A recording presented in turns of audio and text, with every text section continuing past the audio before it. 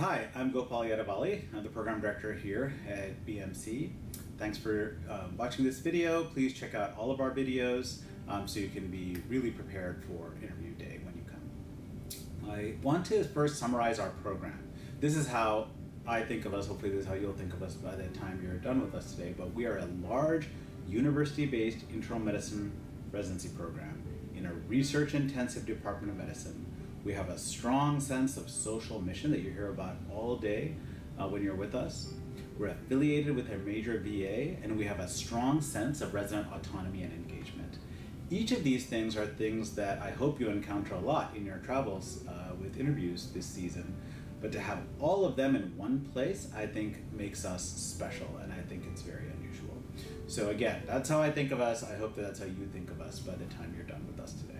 I'd like to now read a quote to you from our Vice President of Mission, Dr. Thea James. The quote is, "We're a safety net hospital, but a very unique one with resources and always leading with nuanced ideas, never afraid to do what is unusual and never afraid to do what has not been done before." The message itself is terrific, but I think what's even more amazing is that we have a Vice President of Mission, and hopefully that conveys to you how important that is, not just in our program or in our department, but at the medical center level. So let me begin with a little bit of history. So the origins of the medical school are actually in the New England Female Medical College. This is the first medical college for women in the country, one of the first of its kind worldwide. It was eventually subsumed in the 19th century by Boston University, reopened as Boston University School of Medicine, the first coeducational school of medicine in the United States, and the first to graduate an African-American female physician, shown here, Dr. Rebecca Lee Crumpler. It was also one of the first to graduate a Native American physician. So you hear a lot about diversity here. In my mind, this is where the diversity on this campus begins. Diversity continues to be a priority for us. We define it in many, many ways. One of the ways I show you here is in racial and ethnic diversity. So the graph that I'm showing you is from our GME office, and this represents all residents and fellows here at Boston Medical Center, specifically showing you people who come from a background that is traditionally underrepresented in medicine. And what you see is we have a steady increase in people from URIM backgrounds. The blue bars show you that in this past year, we were up to 29% of our incoming interns identified as being from groups underrepresented in medicine. So this continues to be a major emphasis for us. Our sense of mission comes from this institution, which is Boston City Hospital.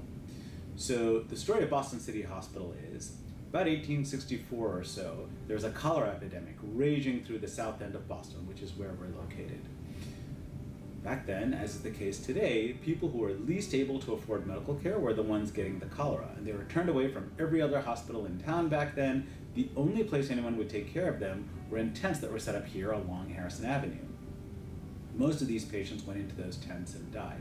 So at that point, the people who ran the city decided there needed to be a hospital for the people of Boston, regardless of their ability to pay.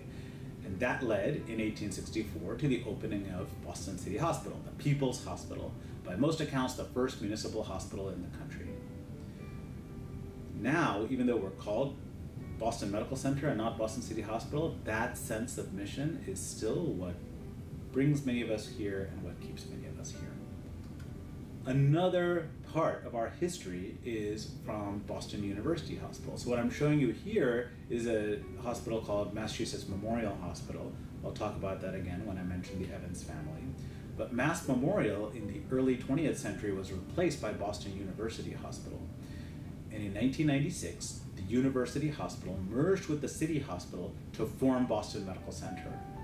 This is what allows us to see the whole spectrum of society. We have our large urban underserved population from our city hospital roots, and then everyone else from the university hospital side.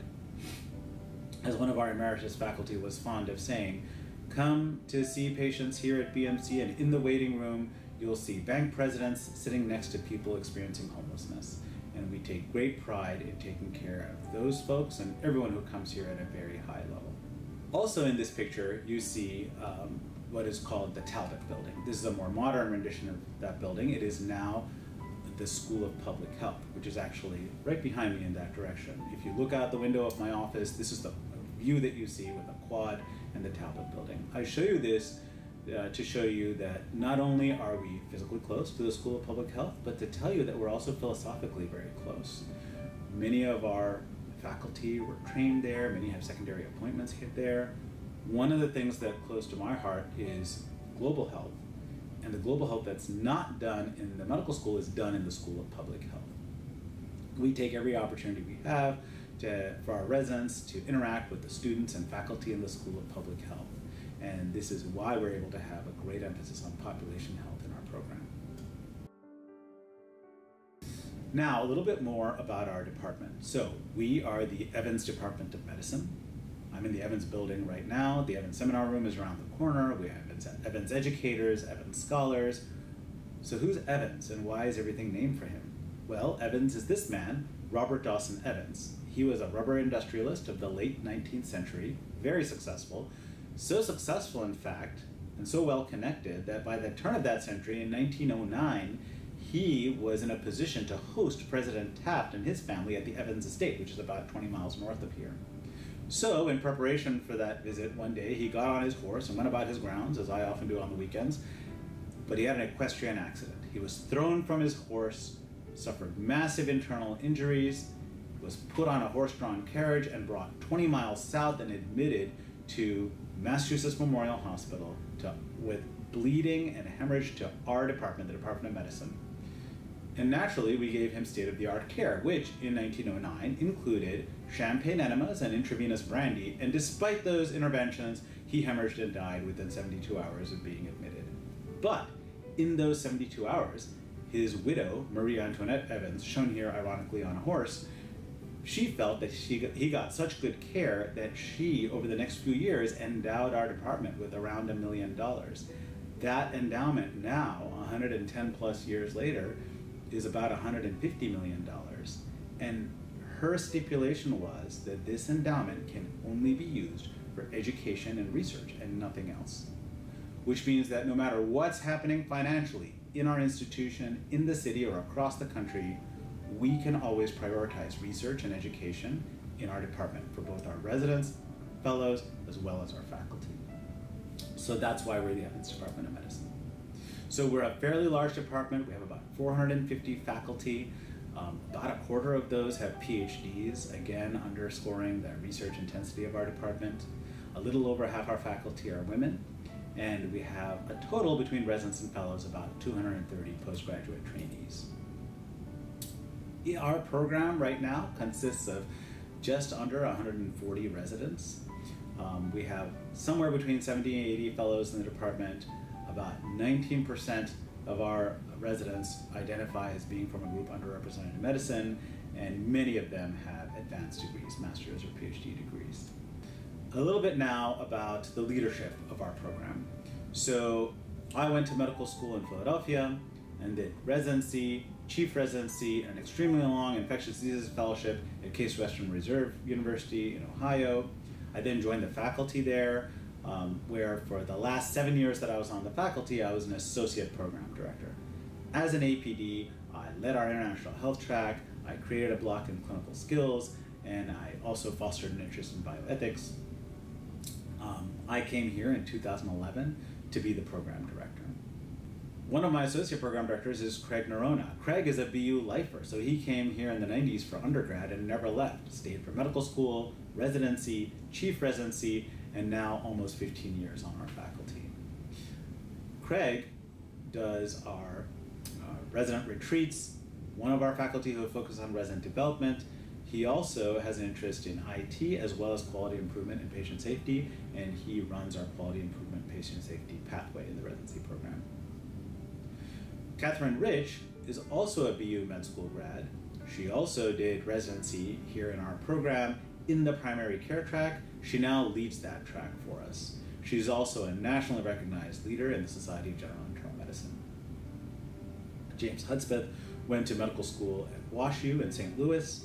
He then did his residency at Brigham and Women's here in town, joined our faculty around the same time that I did, and is the founding director of our Global Health Equity Pathway, He's also our person who oversees inpatient operations. Alex Bakarick is one of our newer associate program directors. Alex went to medical school at Mount Sinai, did her residency also at Brigham and Women's Hospital, joined our faculty a few years ago, and just started this year as an associate program director, and she oversees our ambulatory operations. Finally, Katie Motzleski. She went to medical college at the New York Medical College, came here to our program for residency, stayed for endocrine fellowship, was an educational leader in the endocrine section for many years, and joined our program this year as associate program director, overseeing our recruitment as well as other areas. We also have a bunch of core faculty, some of whom you'll meet on your interview day, and they're all shown here.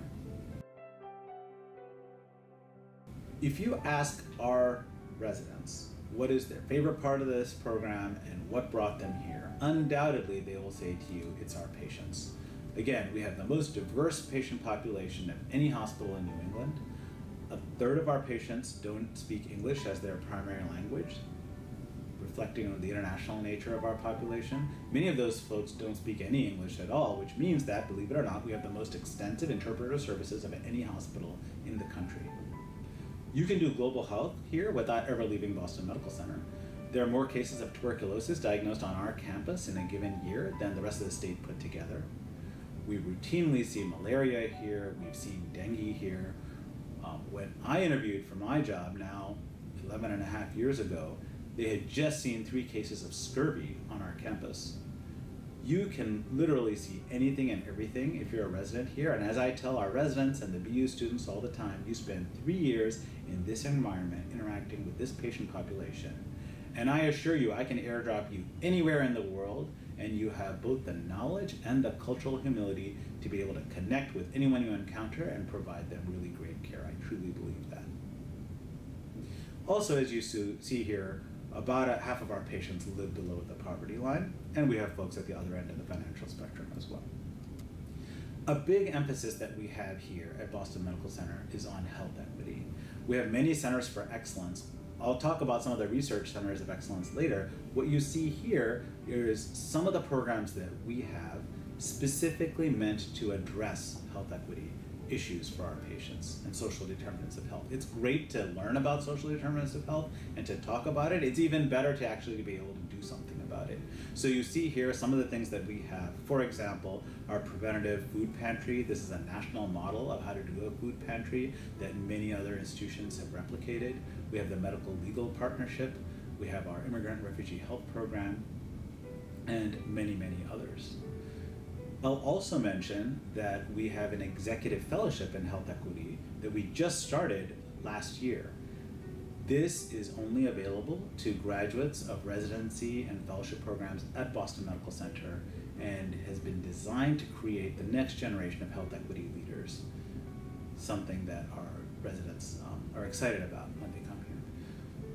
We have the privilege of being associated with VA Boston. We have a separate video on the VA. I encourage you to check that out.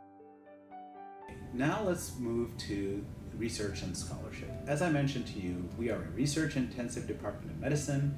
You can see here that our research programs, both at BU and Boston Medical Center, continue to be strong.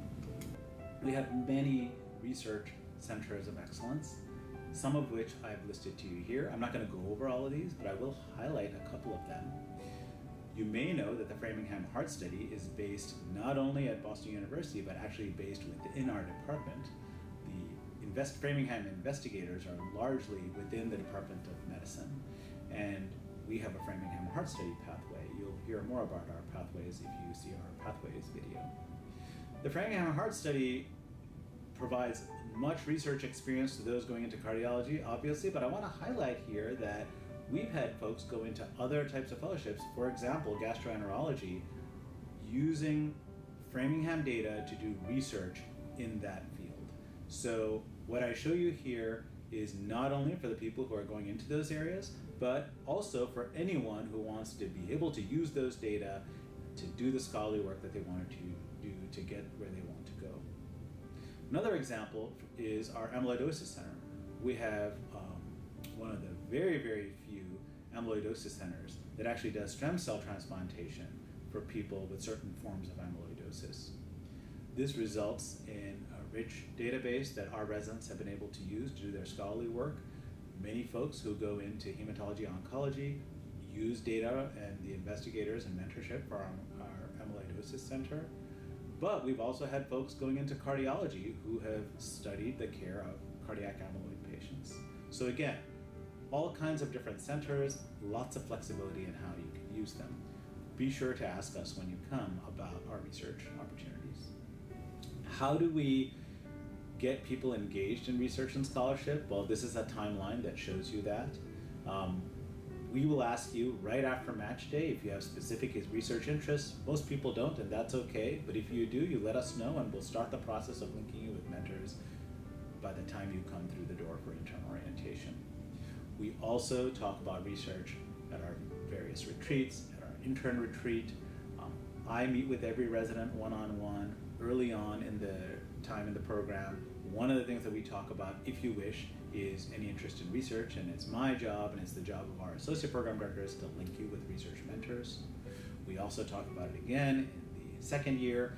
Research is not a requirement in this program, but I find that more and more of our residents seem to be engaging in research and scholarship. At the end of residency, we have Senior Resident Academic Day. This is a really exciting day where we celebrate all the scholarship for all of our senior residents, whether it be traditional research, basic translational or clinical research, or educational projects, case reports, quality improvement projects, etc. It's a really fun day and one of the ways that we celebrate research that our residents do.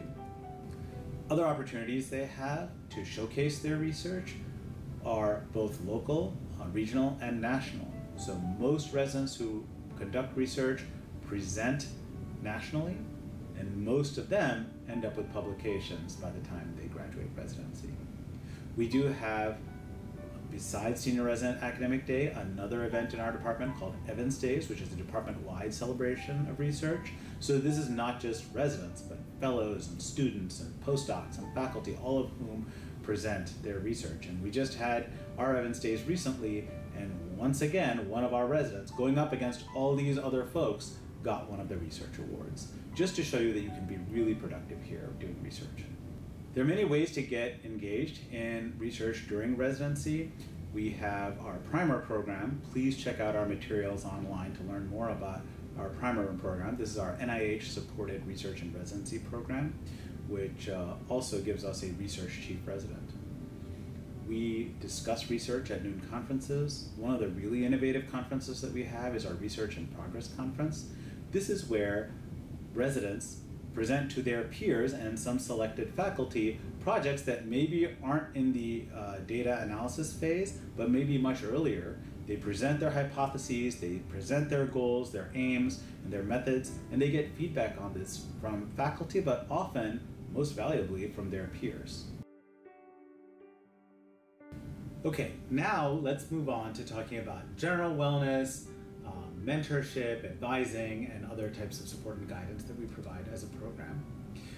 One thing that's very important to me and near and dear to my heart is well-being, not just my well-being, but the well-being of those I work with, those I train, and obviously my loved ones. So to me, wellness falls into two buckets. One is the things that we do for ourselves to maintain our own well-being, but really that's only half. The other bucket that this falls into is we live and work in a society in the United States that's designed to promote burnout among healthcare workers, and it does it really well. So the other part of addressing wellness to me is being part of the solution and working to change the system that we all work in. So let me first tell you about our wellness committee. We have the wellness committee is one of our many resident-led committees, more on that a little bit later. This committee does a whole bunch of things related to resident well-being. They send out weekly announcements. They organize weekly gatherings, the wellness nights that we have on Thursday nights in this program. If there are new things, exciting things happening on campus or in the city, the wellness committee will let you know. They also do some curricular things for us. Every December, we dedicate our academic half days to wellness topics, and the wellness committee runs that curriculum. They do that in conjunction with faculty, including myself. I'm also the primary faculty advisor to the Wellness Committee. So I cannot emphasize enough that resident well-being is incredibly important to us. We also do something called Winter Fun Fest. That's something that we have in January, February, March each year. Again, lots of events organized by our program, specifically focused on resident well-being. One of the things that I like to do for my own well-being is running. I do not run fast, but I run long distances for a long time. I often run races that are put on by the Boston Athletic Association, the 5K, the 10K, and the half. And when I run the 10K every summer, I actually challenge residents to beat me. And any resident who beats me, I buy them a drink of their choice. So the first year I did this, 9 residents ran with me and I beat 5 of them. The next year, 12 residents ran with me and I beat all but 11 of them. And we'll see what happens. So if you run the 10K against me, I'm happy to buy you a drink of your choice on the condition that you beat me. So this is what I do for my well-being. I do it with my daughter, I do it with my residents. If you're not a runner, that's totally okay. We have a hiking group, and we have a biking group, and we have residents who play soccer, residents who play tennis. I think physical well-being is incredibly important, and there's some way, and you'll find some partners here if you come here, in addressing your own physical well-being. Mental well-being, also critically important.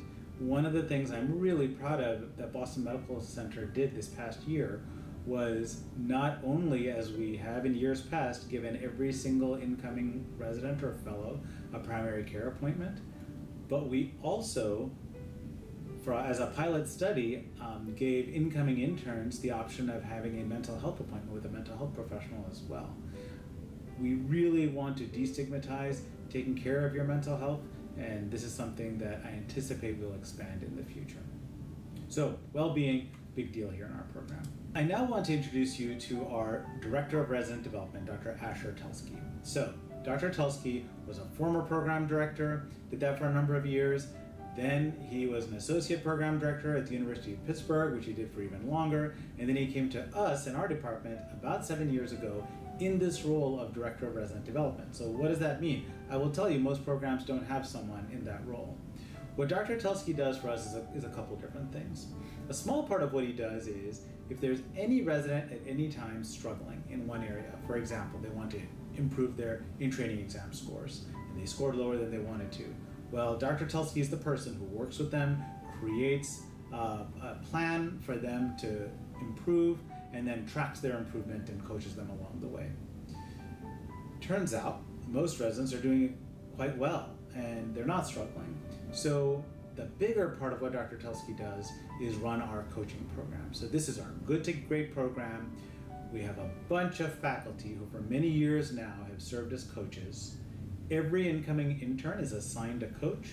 That coach is not me, it's not one of our associate program directors, it's not anyone who has any say over your progression through the program, but they are faculty who've been trained in coaching techniques, and they serve as a sounding board for our interns as they navigate through that very challenging intern year and beyond. So, if you feel like you want to talk to someone about getting more organized on the wards, talk to your coach. They're ready to discuss that with you over a cup of coffee. If you want to think about your own career development in other ways, your coach is available to you. If you have something outside of work that you're struggling with, sometimes your coach can be helpful for that too. So the bigger part of what Dr. Telsky does is to run our coaching program. Along the lines of career development, we do have some other programmatic activities. We have advising. Everyone is assigned an associate program director as their advisor when they come in. It's the advisor's job to link you with mentors. It's my job to do that as well. And then we have our resident retreats, which are really a huge gem that we have in our program.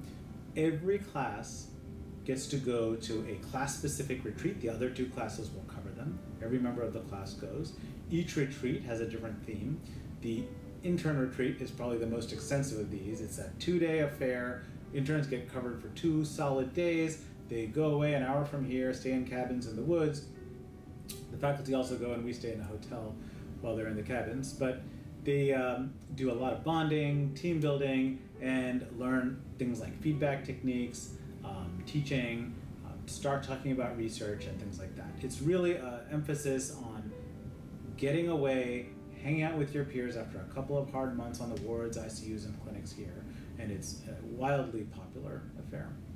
We also have a retreat for our PGY2s where they talk about transitioning to a team leader and really growing as a teacher, and again, growing as a scholar in whatever ways is of interest to the residents. And then we have our PGY3 retreat, usually in late October, early November, and that is really a look ahead to the future. And what does the future hold, and how do you succeed after your training is over, whether it be financial planning, whether it be how do you apply for jobs, how do you market yourself, etc. So these retreats, again, wildly popular. I hope you talk to our residents about them. I think that they're a particularly exciting part of our program. The last thing I want to dwell on a little bit is this issue that I mentioned at the very beginning, which is resident engagement. This is truly a program where I want people to come and think about how they can leave it a little bit better than how they found it. And there's many ways to do that. So all of our residents are members of a union, the Committee of Interns and Residents. This is the largest resident union in the country. I think this union is terrific. It does all the things that you would expect a union to do. It represents our residents in negotiating contracts, negotiates other benefits for them, but they also do some interesting things that you wouldn't expect a union to do. For example, for many years, they have sent our residents to the IHI meeting if they have QI projects that they want to present. The union also gets our residents onto hospital level committees, including at the very highest levels. So many of our residents are active in our union. All of our residents are automatically members of our union. And usually the local leader of the union is from the internal medicine residency program here. Quality improvement, as some of our resident alumni remind me all the time, quality improvement is actually a great way to be engaged and a great way to address systemic issues. And then finally, within our department and within our program, we have multiple resident-led committees, which I've shown you here. I'm not going to go through all of these committees. I've already mentioned the wellness committee to you. You can see that there's committees for pretty much anyone who's interested in these things. One that I will highlight to you is a committee that's focused on ambulatory operations. This is called Team ROSC, or Residents of Shapiro and Crosstown. This is where we have our primary care clinics for those residents who have their primary care continuity clinics on campus here. And what I've shown you here is some things that our residents have done that were focused not only on improving the experience for our patients, but also for our residents in clinic. And some of these may sound boring to you, for example, medical assistant huddles, but it turns out that that small intervention that came entirely from our residents who met with the leadership of the clinic and made sure these huddles happened has transformed their relationship with the staff in the clinic, and it again has transformed the patient experience as well. So this is a way in which residents can be involved in their own training, in their own lives, and better things for themselves and those around them. So lots of opportunities to get engaged with our committees. Please do ask our residents about all of these things when you have a chance to speak with them. All right, now I'm going to turn it over to our chief residents, and they're going to talk to you a little bit about our clinical training and about our conferences. Thanks, Gopal. My name's Emily Mann. I'm Sebastian Suarez. And we're two of the BMC chiefs. So we're going to talk a little bit about the clinical training at BMC. So at BMC, we use a 3+1 rotation format, which we think is probably one of the best things in our schedule. The 3 means that you're doing an inpatient rotation or an elective, night float, and Jeopardy. And in your +1, it's always your ambulatory week where you're doing clinic. And it's great because it's protected time. You're only focusing on your clinic patients, not worrying about inpatient patients or vice versa. There are a lot of electives that you can do at BMC. The most popular ones, I would say, are the Addiction Medicine Service, which trains you quite well in patients with substance use disorder. We also have a procedure elective that's very popular among the 2nd and 3rd years, doing all your procedures. And we also have the ultrasound elective where we train how to do POCUS. And just so we all know, we never have 24-hour call ever, which is great.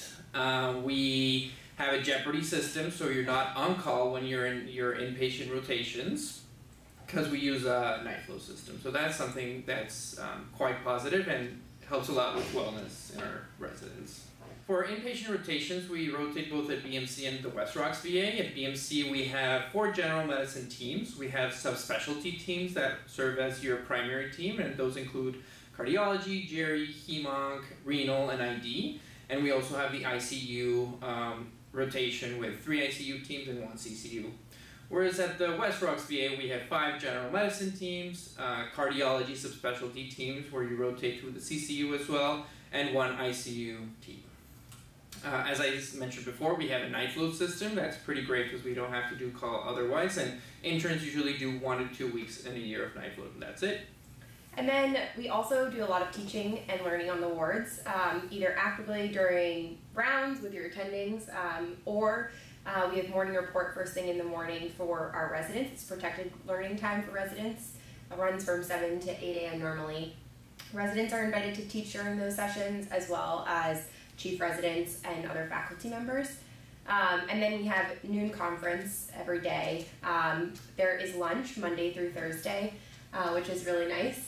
And we have residents, faculty members, other subspecialty members come and speak to us during those conferences. And also M&Ms, C-Rexes, and a variety of other themed noon conferences happen during that time from 12 to 1. And then there's protective learning time for interns on Fridays and on Tuesdays at lunch.